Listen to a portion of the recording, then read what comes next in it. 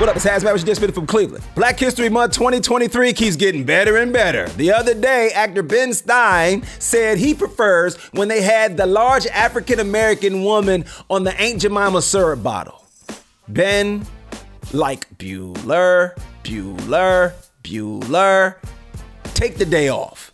In fact, if this is how you're gonna be talking, take the rest of the year off. Maybe the next decade.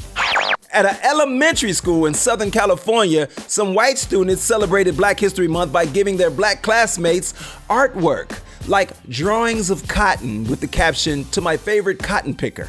Another one said, "You're my favorite monkey." And one black student said that she was told she would get a drawing of a black person hanging from a tree with the caption, "You're my favorite slave." And they're trying to figure out, should they punish the students or the parents? Punish them both, and then call a CPA on the parents because they're obviously not fit to raise children. This has been HazMatt with your Dishin from Cleveland.